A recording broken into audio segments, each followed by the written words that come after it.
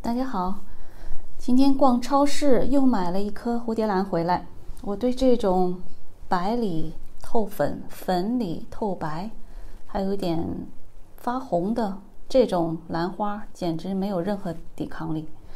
这颗颜色的兰花我并没有，所以呢，一定要买回家。那这颗兰花呢，是装在一个小篮子里的。这个小篮子我觉得还挺好看的。它里面有2株，然后每一株呢有一个花杆，这样组合起来显得花量非常的大。那我觉得呢，我还是应该把它继续放在这个小篮子里，因为这样看起来更好看一些。买回家呢，我就需要给它做一个简单的处理。它是这2颗，可以看到一般都是用这种水苔来种植的，外面套了一层外套皮。那这种是塑料的。在有的比较干燥的地区，用这种塑料盆直接种就可以，也不会有烂根的情况。但是在很多地区，比如说比较湿润的地区，或者像我这里悉尼，湿度都是在50%、60%以上。那这种呢，如果用这种塑料皮，时间长了以后非常容易烂根。所以呢，我需要做一个简单的处理。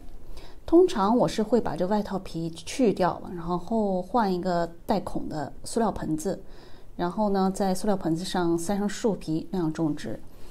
那今天呢我也没有其他的盆子，而且我还想继续给它放到这个篮子里。如果放到其他盆子里就放不到篮子里去了。那这种呢我就给它简单的处理一下，剪几个小口。其实在市场上有很多这种组合的蝴蝶兰在卖，比如说一个大的装饰盆里面有5、6颗，那种花量显得特别的大。但是不好的地方呢，就是组盆里面它的根烂的特别的快，特别是都是像这种一个一个挨得非常紧，然后缝隙里面呢又塞满了水苔，那样的话非常的不透气。那这种呢，就是给它简单的让它透气的一个方法，给它塑料盆子给它剪出洞。好，现在就剪好了，剪了好多个这种细条的口，也可以剪成一个个圆洞，下面也剪了一些。那目的呢，就是为了让它透气，让这个水苔干得稍微快一点。那再看看这个篮子，这个篮子里面套了一层塑料布，这种塑料布也会让它不透气，会把这塑料布给它拆掉，不需要了。那最重要的一点呢，就是要控制好浇水的量，特别是这种水苔种植的，一定要控制好浇水的量。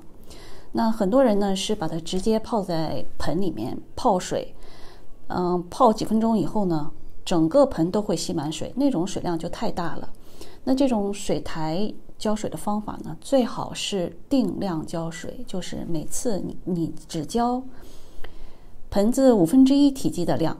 你可以拿一个小盘子倒这么多水，把它坐在小盘上吸，也可以慢慢的从上面淋水，慢慢撒进去，让它吸收。那水苔的一个好处就是它能够把水吸得很均匀，所以你底下吸上水或者上面洒了水以后，它整个水苔都会慢慢的会把水吸均匀的，所以并不需要担心浇不透的情况。那什么时候浇水呢？你要摸一下底下这个地方是不是水苔已经干了，从上面深2厘米的地方看看水苔是不是干了，还要看这个根是不是变成灰白了。如果变成灰白了，表示就没有水分了，还要掂一掂这个盆子是不是非常的轻，那时候才需要浇水。所以控制好浇水量就不会烂根的。我现在呢就把它们塞到这个盆子里去，这样组合一下，我觉得还是非常漂亮的。因为2盆放一起，花量显得大，这样看起来形状也非常的好。刚才还从院子里面捡了几朵野花，把它插进去，这样呢我就觉得好看多了。它盆里面有很多的空隙，盆和盆之间也不要塞东西了，这样呢它的盆子会非常透气的，这样养完全没有问题。如果大家有组盆蝴蝶兰的话，不妨这样试一下，让花更健康，让根系生长得更好。